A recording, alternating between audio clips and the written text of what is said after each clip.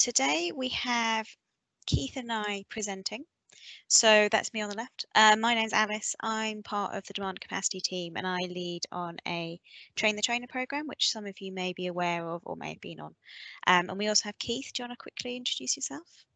Morning, everyone. So my name is Keith Kunpha. I'm the technical lead for the demand and capacity program. And we also have three of our colleagues who are joining us in the background today. So we've got, here we go, Edwin's just switched his camera on. So we've got Vanessa and Natasha and Edwin, and they're doing a great team effort to make sure that questions in the chat box are responded to or directed to us as we go along. And also if you have any technical problems as you go along, they'll be able to help you troubleshoot them and get everything running smoothly. So please do put stuff in the chat box if there's any questions you've got, or if there's anything that you're wondering about, and we'll make sure that we pick those up as we go along. So just as an introduction, we're looking at the fundamentals of demand and capacity here, but we're also looking at it very much through the lens of COVID-19. So some things are the same as they've always been, some things are a little bit shifted. So particularly we're going to be looking at what's changed. So the way that some services are delivered has obviously changed. So we're integrating across services in a different way. Virtual appointments are now becoming quite a large part of delivery for many services, whereas previously that might have been quite a small part of what was being delivered.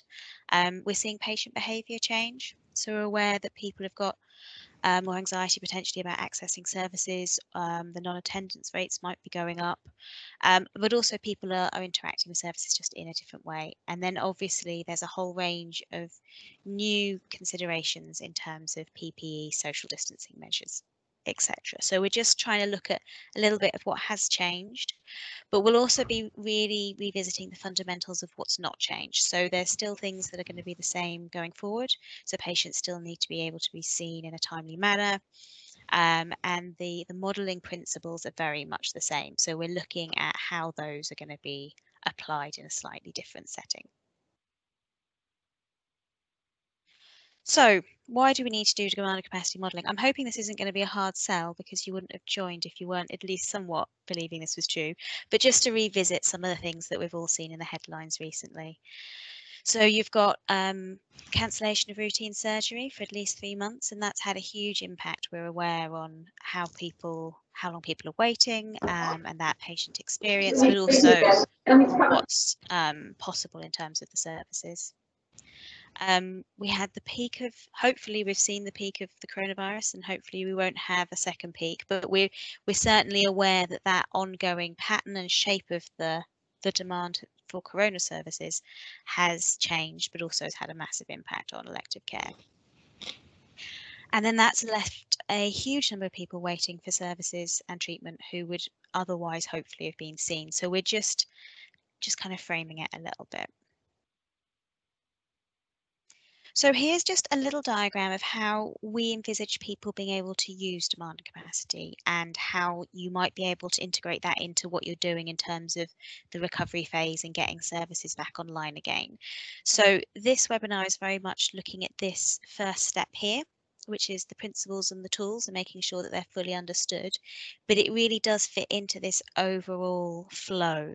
So the bit that we'll teach you today is the theory, then the practice of it is really engaging on the ground with the people who are going to be impacted, the people you're working with, looking to populate a model. We provide a model, and that can be accessed via our future NHS, or you might be using your own models, but either way, the principles are going to be the same. So the approach will be getting that data and understanding what that's saying about your services. And then really there's this flow diagram here where you're looking at, does that match the reality of what's happening in my service? And if it does, hopefully you'll be able to use that. And we're looking at a planning kind of horizon of about 6 to 8 weeks at the moment.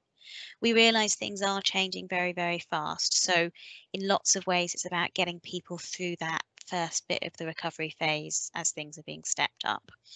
And then once that's happened, revisiting it, because the 6 to 8 weeks after these 6 to 8 weeks could well be very different again. So just to kind of revisit some of the basics, we've got a quick glossary here, and this is just running through some terms to make sure we're using them and understanding them in the same way. So when we talk about demand, we're talking about the totality of requests for a service. So it doesn't matter where the demand is coming from, the source isn't really relevant, but we're looking at all of the requests. And in a community of mental health, this might be an existing caseload and looking at the requirements for those patients. Required capacity or supply, if you're thinking about it in a demand and supply and demand framework, is what needs to be provided to meet that demand. So we're looking at what's coming in and then what we would need to be able to meet that. Available capacity is the resources we've got to allocate to that. And then you've got your queues and waiting list, which is people who have not yet been seen by the service but are coming through. And activity is what's actually being delivered. And I think it's really, really clear, really important to distinguish activity and demand as being quite separate things. And I think there's often a lot of focus on activity, but when we're looking at our calculations, we really need to understand what the demand is. So as I said, demand is not activity. They're two quite separate things. But what we're looking at is if you have a mismatch between what you require as your capacity and what you actually have as your capacity, that's when your waiting lists are likely to grow. And I think that's something that we will have seen a lot of in the last few weeks. And the longer your waiting list is, the longer patients are going to wait. It's not a particularly complicated concept, but it's just a kind of key underpinning of everything that we're going to be looking at. And this applies to all processes. So whether you're using our model or not, or however you do your modeling and however you look at your services, this is going to be true. So we're just going to have a little look at pathway mapping. So what is pathway mapping and what do we mean when we say that? Here's a quick definition from the ACT Academy, which is quite a nice little potted summary of what it is and what we're looking at. So it allows you to create a visual representation of the relative steps and patient service user journey. And you can use these tools to enable everyone involved to really understand the different steps of the journey, see the overall picture, and understand how complicated that journey can be. And we realise that for a lot of you, that pathway may have shifted. So in terms of why we think demand and capacity is going to be relevant to do pathway mapping now, there may well be a new process. So in terms of how people are seeing patients, we're hearing a lot of anecdotal information that it's really shifted and that actually that focus and how things are being done has changed quite radically. We're also looking at where are we now and recognizing that that's not where we necessarily want to be in the 6 to 8 week horizon that we're looking at. We're hoping to expose some of the complexity and waste, but also learn from some of the improvements that have been made. So there's been huge changes in a really very short amount of time. And some of these changes might be ones that we want to keep. So it's about trying to make sure that we capitalize on those benefits at the same time as realizing that they may or may not go forward. And it can help us to find bottlenecks and constraints to target resources during the recovery phase. So if there are particular areas that we realise are a constraint to the overall pathway, it's a lot easier to see that in a visual format than it is just on paper. And it can allow you to really kind of prioritise how you're going to use your resources. And it can also help to see things from a patient's perspective. So it's about understanding what their journey would feel like as much as it is about understanding our processes and how they would map through. So talking of those different processes and those different perspectives, so we've got a kind of visual representation of a service here. So this might be how the service thinks of their pathway. So you've got a 2-week wait referral, you might have a first outpatient appointment, some form of diagnostics, a follow-up appointment, there may be staging diagnostics, follow-up outpatient, and then you might be looking at multidisciplinary teams, treatment, follow-up outpatient, and discharge. So that conceivably is how a service might be thinking about it. terms of the targets and what people are kind of measuring you against, or the bits that people check, it might just be these points. So as much as for your service understanding, that whole pathway is going to be really important and relevant, for the bits that are getting measured externally, it could well just be these bits. But for the patient, it's probably quite a different experience again. So for the patient, it might look something a bit more like, what's wrong with me? When will I be seen? When will I know what's wrong with me? What will my treatment be? When will it start and end? And has it worked? So it's quite a different sort of understanding and narrative, I think, for the patient, other than for us and maybe for our commissioners. So your pathway probably isn't going to look like this. This is slightly simplistic just to put the point across. Your pathway might look a bit more like this. So you could well have people coming in and then following a whole range of different pathways as they go through. So we realise that sometimes even this might be a bit more simplistic than what you're looking at. But going through the process can really help to kind of unpick those complexities. Places where we think things might have changed, but it will be different for every service. Here around when you're looking at your different clinics and you're triaging into different places, you may actually have found more efficient ways of doing things during the rapid changes in the last few months. So it's about revisiting that and thinking, okay, so this is what we used to do, and this is how it used to work. What do we expect it to be looking like going forward? There are also places where you might be able to be doing remote consultation. I mean, it will vary a lot from service to service. So in some places, you might be looking at a mix of virtual and face-to-face, and with others, you might be looking at doing just one or the other. But again, it's likely to be quite different from the pathway that you were looking at before. So it's just revisiting that and having a little look. So we're going to talk about demand, then capacity in short order. I think Alice mentioned earlier on, one of the really important things to note when we talk about demand, it's often conflated with activity.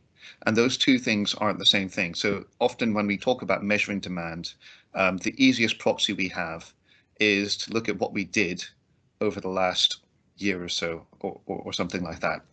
And one of the really important things to note about this is that your activity isn't really a measure of your demand. It's a measure of what you actually did. And that itself can actually be affected by a range of things. So that could be based on limitations of your capacity. So you might be having hidden demand somewhere that simply wasn't able to be seen. And it's and it could also be affected by how frequently patients are actually turning up for their appointment. If they're having multiple appointments because they DNA'd and then have to be seen multiple times, for example, all those things can actually affect your activity measurements. So in the first instance, actually understanding what your demand is in terms of looking at whether or not, for example, for a first outpatient, you're talking about referrals in, or if you're talking about later parts of the pathway, like a follow-up, you're looking at the previous part of the pathway. So it might be the immediately preceding appointment and whether or not the patient was discharged. Having a clear idea of what your actual source of demand is and making sure you're accounting for all of it is a really important step in terms of being able to quantify it. So once you've actually got that, and that's actually very much quite an involved piece of work, very much a combined piece of work between your informatics department and your operational team in terms of trying to link up the right data points. So that's an involved piece of work in itself. But once we've gotten to that point, then actually figuring out what you actually do with that data is kind of the next step, really. So one of the really important things to note is that when we talk about forecasts of future demand, especially when it's predicated on historical demand, it's a view of what might happen, assuming things work kind of the same. And if that's all the information you have, that may be the best that you can do. But the key thing is that it's not a guaranteed predictor of what's going to happen, because life happens, quite frankly. So in terms of actually how we view the tool, there's sometimes a prevailing mindset that if you have a forecast, that's exactly what's going to happen, and if it doesn't work according to your forecast, then the forecast is the issue, which isn't always quite the right way to go about it. I think if we look at forecasts for demand as ways to improve our decision making and risk mitigation strategies, that's perhaps a more nuanced view. And that kind of helps us get the most out of the information that we have, because then we're talking about possible scenarios and then how we actually deal with different scenarios, and it gives us more flexibility in our thinking. So that's particularly relevant, and I realize I've just kind of gone on for a bit, but the reason I've gone on to that is because in the post-COVID-19 world, we don't have historical data because a lot of things have changed. So we're going to have to make some great, huge assumptions. And actually, when it comes to demand, we're going to be working in the dark, really. And some of this stuff, quite frankly, will be a bit of an educated guess. So let's see if we can get onto the next slide. There we go. So this is a pretty typical example of what might actually happen when it comes to looking at your demand. So we've got something that's happening before COVID, your historical kind of baseline levels, and then the restriction in elective care might lead to a drop in your demand, and then we might end up going back up. And the important thing to note is during these periods, what we're having is not just like a straight line where things are bindling around. We've still got what we call natural variation occurring all the way through these, and that's really important, because in terms of what's going to happen when we come back to some baseline level of normal, is that we're still going to have to account for this natural variation and have to figure out kind of what's normal for that variation, and our service needs to be planned so that it takes account of that variation. So this is kind of one of those fundamentals that Alice was mentioning right at the start that hasn't changed. So the level of normal might have changed, but the actual fundamental principles of having to account for this variation hasn't, and that's really important to keep in mind. So one of the things that we have to just help us assess this whole concept of what's normal, and if our data sets, for example, are stable, so have we reached some level where we can start to predict from historical demand, is this tool called SPC charts, Statistical Process Control. And it helps us answer some of these questions. Have we reached a new level of normal? Is it stable? And how can we differentiate things that are varying in a normal manner from highly unusual things, highly unusual circumstances? So what the SPC chart helps us do is just pick out particular trends. If there's what we call a paradigm shift, and the change from normal levels to COVID levels is a really good example of paradigm shift, or things like extreme outliers such as Easter or Christmas, where things aren't happening as we'd normally expect in terms of business as usual. So for the medium short term, we're going to use these tools because they're quite well, but they're developed for industry, and they're quite well designed to help pick out short-term trends. So this is a pretty useful tool for that kind of time series analysis. So this is what an SPC chart looks like, and rather usefully, what we've done with the charts that we've designed in the tools that we provide, and what's a fairly standard sort of thing in SPC tools in general, is they've got a set of rules that will flag when something odd has occurred, and you don't, for all effects and purposes, all you need to know, for example, is it's highlighting a potential trend, and it's pretty obvious in cases like this, and that can be used to help you figure out if you've got a change occurring. And it's kind of obvious here, but if you're resetting your baseline as you go along, that will actually also help you determine whether or not you've reached a new level of baseline. So if you've gone from during COVID restricted elective care back up to some level of kind of background normal, it'll help you just tell if you're actually still in that phase where you're going back up, or if you're actually reaching some level of stability in your data set. And that's really important for planning your service and figuring out where you're going to be, say, 6 months down the line. Okay, so let's just move to the next slide. Okay, oh, there we go. So yeah, the short version of SPC analysis is if you see a hash of red marks, then it's or warning signs, then something isn't normal there. So you've not got a stable data set. If you are having no highlights, then that's an indication that your data set is what we call normal from a control perspective. And that means that the data set is stable. And if you use that as your baseline for going forward, then it will probably be very similar in the future. There's a pretty good likelihood that that's a good predictor for what you're actually going to be seeing next. There's a lot of resources on SPC out there. So there are a couple of resources that we've listed here. There's a video that's that we produced, as well as the making data count resources from NHS Improvement made by our colleagues, which are both excellent. We will be sending out, or we will be making the slides available after this webinar. So don't need to scribble if you're frantically writing, and we will have recorded the webinar as well. But there's just a few resources that are available. So in terms of accounting for variation, so I mentioned that we expect demand to be going up and down over time. How do we actually make sure that we set our capacity at the right level so that our waiting list isn't growing over time? Because fundamentally, if we set it at the average, and this is kind of one of the key things that often happens, if we use just the average, what we're actually saying is we're going to get our estimate of demand wrong half of the time, because half the time it's going to be above our available capacity. And the interaction of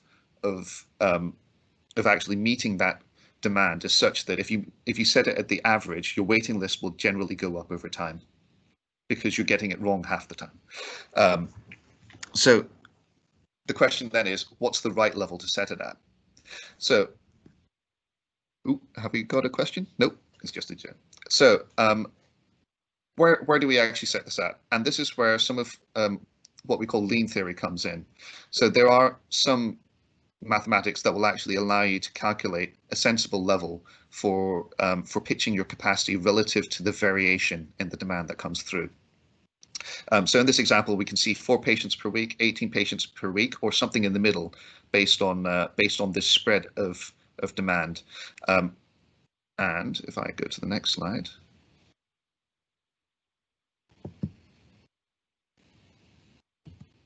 There we go. What we use is the percentile of variation. So I mentioned that if you put your capacity right in the middle, you're getting it wrong half the time, more or less. We've got some tutorial videos that will explain in a bit more detail how you actually pick the right percentile of variation. So classic lean theory is you set it at the 80th percentile so that you meet the demand 80% of the time. And if you do that, that means that 80% of the time your capacity will be either sufficient or in excess of what you need to deal with the demand at a given point in time. And then 20% of the time it'll be less. But what that means is, in combination with a waiting list, that gives you enough flexibility that you will basically be able to absorb any peaks in demand that come through, and it won't impact your waiting times for your patients as much. So I mentioned the 80th percentile is what's commonly used in industry, and that's based on some mathematical formula based on a type of maths called queuing theory. But in practice, what we found with our colleagues from the intensive support teams is that the 65th percentile for some elective services will be sufficient, especially in the cases where you've got large services that are relatively stable. So with regards to COVID, there will be some additional factors that are affecting your demand. So in the first instance, because we don't have any data about what the return to baseline will be, one of the assumptions that we're making in our modeling going forward is that as a starter for 10, we're going back to our historic levels of baseline. So historic levels demand. So we assume that that's basically going to be where we start off with. If you've got any epidemiological modeling that will help you forecast in a more predictive way, then we recommend, especially if you're confident in that, that you use that information. But this is kind of our starter for 10. And it's important to note that with regards to that, there will be 2 types of backlog effectively when you return to your kind of normal levels of demand. One is your existing backlog, which presumably would have been paused or kept kind of relatively the same during the elective care pause. But also during the shaded period, the assumption would the implicit assumption of saying that we've got a historic level of demand kind of that we're going to return to is that there's a hidden cohort of patients that we haven't actually seen across this shaded period. And there basically are what I would call unseen cases. So it's not like patients get better automatically if they don't turn up for referrals or they're not seeing their GPs. There's still a need for those patients to be seen, and they're going to be turning up at some point in the future. So that's going to be one of the questions we're going to have to try quantify. The second one is, what's the rate of return to normal? So this line going up here back to our baseline level. The question is, what's that going to be stretched out over a period of weeks? How many weeks is that going to take? Because that will also have an impact, and some of that will be dependent on the willingness of patients to come out and be seen. But it's also worth considering steps prior to your service. So, for example, if you're taking referrals in from primary care, there might be a double lag effect of patients needing to go see their GP first, and then that GP referring them on to your service. There might be, that might actually stretch out the timelines, because there's that need for patients to go through 2 steps in order to get to your service. So those are considerations that you might need to bear in mind as part of your strategy for how you're actually going to be reopening your service. In terms of what the new level of normal will be, I mentioned that our initial assumption is that you would go back to your historic levels prior to the onset of COVID and the elective care lockdown. Thinking ahead 6 months plus, that would probably be about the right time to start considering what the new level of normal might be, to check if that's actually the case, because there might be changes. For example, if you're looking at your base population or acuity, there might be differences because of the lockdown in terms of what your available population might be. There might have been pathway changes. So based on the pathway mapping, you might be seeing changes in how patients are actually flowing through your system, and what the pinch points are and how that might affect your service. So those might affect what's actually coming in. And there might be behavioral changes in terms of willingness of patients to be going out and being in contact with health services based on what's going on. So the bits in dark blue, these 2 items, we probably have a bit of data on that. We can make a guess on that. But these 2 items in light blue, it's unlikely that we actually have that information at present in the way we record data. So in some of these cases, we'd really recommend having a chat with clinical and operational leads just to get a sense of what they feel might be going on, and using that to inform your decision making, because that gives you at least some platform to be making some initial kind of plans on. So when we talk about capacity, we're talking about the ability to meet demand, and a good starting point is obviously how many clinical slots you have available. So I think one of the things I mentioned just now was that there's a lot of unknowns on the demand side. And to be frank, we are taking a bit of a leap in the dark on that kind of stuff. The side that we do actually have a bit more knowledge of, or that we can find some more concrete information about, is the capacity end. So there's a lot of changes that have occurred in your capacity as well. So for those of you who've already done capacity assessment and done a lot of work in looking at what your capacity is, what you're actually able to meaningfully get through, there may be changes that have actually occurred. And it's really important to try quantify some of this stuff, because there will be additional effects that are coming through, practical effects in terms of things like social distancing that will impact your ability to actually deliver care to patients. And in some ways, actually being able to quantify that, like the maximum capacity that you can actually have in terms of throughput, might be kind of the most useful output you can put together across the next couple of weeks, because that will give you an indication of almost the red line for your service in terms of what you can actually maximally get through. Because to be frank, the demand, it's going to be potentially all over the place, and the best that we might be able to do in the interim is actually put some numbers around what we can actually do in the interim. The other thing to actually take account of is that there will be new ways of working, and that may actually improve your throughput or your capability to see patients. So teleworking might actually improve the ability, because it's removing travel time for domiciliary services, for example. So these are all sorts of things that you'll probably need to be factoring in as you as you kind of go through the process. So there will be a number of factors affecting your available capacity. In terms of the baseline, if you've already got historic information from previous rotas, previous kind of capacity assessments, as well as transformation plans, that's always a really good starting point, because that gives you a solid baseline to work from. But I mentioned there might be pathway changes. And what we found is some trusts have found this an opportunity to put through really helpful transformation changes and simplify their pathways for the benefit of patients. And capturing that might be really helpful. That might result in changes in length of contact, adjustments to ways of new working. There might be infection control processes that will slow things down. You might need to put on PPE for face-to-face contact. Might need to be cleaning that takes place in theatres, for example. So actually quantifying what that is in terms of quick time and motion studies might be a really good starting point, just to help get a sense of what's actually going on. The other aspect is upstream or downstream dependencies. And this is something I like to bang on quite a lot about, because I think it's really important to understand the whole flow process. So that's why the pathway mapping that Alice was talking about is so important. And there will be potentially new constraints in your pathway. So an example of that is we spoke to a chemo service just a couple of weeks ago, and they mentioned that one of their wards had been taken over for dialysis to treat COVID patients.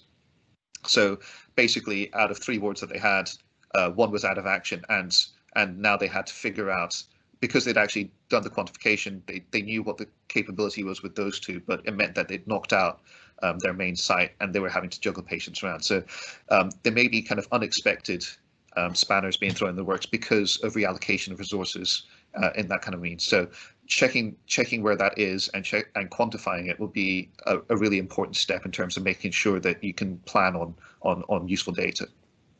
And obviously, there's also the staffing availability in terms of COVID considerations. So if you've got staff who are sick or on long-term sick because of COVID-related illness, then that's going to be a consideration. The other one is also burnout and annual leave. So if you have staff who've been deployed to support the COVID effort, there's a pretty good chance they'll need some sort of R&R in the next couple of months. So being able to actually plan around that and making sure that you're rotating your staff effectively to maximize their rest, appropriate rest, will be maybe something that you actually need to factor in. Similarly, for redeployment, if you've got staff that are still supporting COVID treatments in some form or other, then that's another thing that you'll really need to be taken account of. The other one that might be worth thinking about is that changeover to new ways of working will also have some sort of impact, in that there's time required to get to grips with new technologies, for example, if you're teleworking, because I mean, even within our team, getting to grips with Teams hasn't always been a smooth process, and it's been a learning curve. And similarly, if you're interacting with patients in a new way via teleworking, then the patients also have to get used to video calls as well as the staff, and that's something that might need to kind of ramp up over time in terms of familiarity and effectiveness. So all sorts of a few things just to be considering when you're actually thinking about what your capacity is like. So once you've quantified your capacity, the next things that you need to do is actually figure out how much is actually required, because demand does get adjusted by things like non-attendances. And if patients don't turn up, they'll need to be rebooked. And if you've lost the slot, then you're basically using 2 slots for 1 patient. So in terms of looking at the effect of COVID on this sort of stuff, it'll be a case of there are potentially, you're potentially seeing higher rates of DNAs but in the future, maybe. So this might be, once again, a discussion with your clinical teams about what they're actually expecting coming through, especially if you've got specific time slots for your patients. If you're working in areas like mental health and learning disabilities, where that might be challenging for your patients to attend on time, you might be expecting higher rates of DNAs and things like that. So that's quite mathsy looking. Let's just kind of put this into a practical flow diagram, because I'm an analyst and I like flow diagrams. So in terms of what we're looking at, if you have demand coming through, say 100 patients, you might have some patients that will not be treated because they kind of leave the waiting list for whatever reason. Perhaps they've been waiting quite some time and they decide that they're okay actually. That's what we call referrals other than treatment. So they never need to be booked a slot in the first instance. You might also get patients who cancel their appointment ahead of time and decide, and for whatever reason, don't need to be seen. So these are early notice cancellations that are then discharged. So those are two groups of patients that you don't need to actually take account of when you're looking at your clinical slots required. So straight away, your demand is being adjusted and you go from 100 slots to 90. Now, I mentioned if you've got patients who are doing short notice cancellations, DNAs, you're likely going to lose the slot in those instances. So we might have a DNA rate where you end up losing 20 patients, or 20 patients don't turn up. Depending on your access policy and how you're applying it, some of those patients may be discharged, but the remainder will need to be seen again. So that's your rebooking rate. And those patients then need to be added back into the clinical slots required. So instead of having 100 slots, first of all, in the initial pass, you need 90. And then with the addition of the rebookings for non-attendances, you need 105. But in terms of the actual number of patients you've treated or seen, and this is kind of the activity that you're counting, you'd be seeing 85 because of the 90, 5 got discharged without being seen. So hopefully you can see from here why we talk about demand measurement being important as being seen as different to activity, because here we're actually seeing 85 patients. That's your activity. The demand was actually 100 for referrals or requests for clinical slots coming in, and the actual number of slots you needed to provide was 105. So hopefully that quick walkthrough gives you a sense of how the dynamics of patient attendances will actually affect the number of slots you need to put on and how that differs from the actual activity you're putting on. So once you've done the work around looking at what your demand is or understanding what your best guess at the moment is for what your demand is going to be and your capacity, which will have changed obviously, you then need to do what we call the sense checking process. So I think this bit is really, really crucial, and I would definitely stress don't rush through it. So I think there's often this very natural tendency, you do a huge amount of work getting the numbers right or what feels right, and then you're like, oh, brilliant, I've got this thing and I want to present it to someone, I'm really excited about what I've done. But I would really encourage people to just pause and really thoroughly sense check. And if you can, I realize that depending on where people are redeployed to, etc., it can be harder to get hold of the people that you want to than normal. But if you can sense check it with people who are on the front line in that service, it makes a massive difference. They will have a gut feel of whether it's right or not. Them saying it's wrong doesn't mean it is wrong, but it's definitely worth kind of picking in and kind of checking that out a bit. But having said that, I would also stress that you are looking for data that's good enough rather than perfect. So we, as Keith said, we're in kind of uncharted territory really in terms of what demand we're expecting and all of the different variables that are impacting our capacity at the moment. So I think in terms of a whole range of things, you're not likely to be able to get to that perfect figure of exactly what it's going to be. Be kind to yourselves. Get to a point where you've got something you can work with and that you're able to move forward using, and then use that and just tweak it as you go along. I think there's a lot that we don't know, but having a bit of data can make a massive difference in terms of that decision-making process. So to revisit what we were looking at earlier, so this flow diagram, what we've covered today is very much the tools and the principles and those underpinning methodologies. That first bit, I'm not sure if you can see my mouse when I move it or not, but that first bit that we circled earlier on. Now, I think we're really encouraging you to look at the bit that's circled in red now. So does the model match service reality? And if it does, that's great. So then you can start using it for that 6 to 8 week horizon that we talked about. And then once you're looking at that 6 to 8 week horizon, you're probably going to need to loop back round again to remodel it. So continuing to kind of update that data, revisit those assumptions, make sure that it's still true. If it's not matching reality, I think it's about doing a little bit of detective work. But first, I'd like to say, don't be disheartened. most people who have done demand and capacity modelling and got the most out of it have done several of these iterations. Um, so I think it's quite normal that it's not quite right the first time round. Stick with it. But it's about looking at all of those assumptions that you made right at the start, maybe tweaking them and using the model to kind of tweak each of the little bits until you get something that does feel like it gives you a good enough kind of fit with reality and with what you're seeing on the ground. So then what next? What we're really hoping is that these modeling approaches and methodologies will help you to drive better decision making using data as a basis. So it can be used for your activity and business planning, service flow analysis, job planning. So it has a whole range of applications that will hopefully really practically help you to to keep running your services. And I think in a way, particularly with everything being so fluid and it being so uncharted at the moment, it's probably a particularly useful time to have something to anchor to a little bit. Because then if you're making your assumptions and it's not quite right, at least you have a systematic and methodological way of tweaking things and hopefully getting to that end point. I want to say thank you very much for dialing in. Yes, and hope you have a good rest of the week.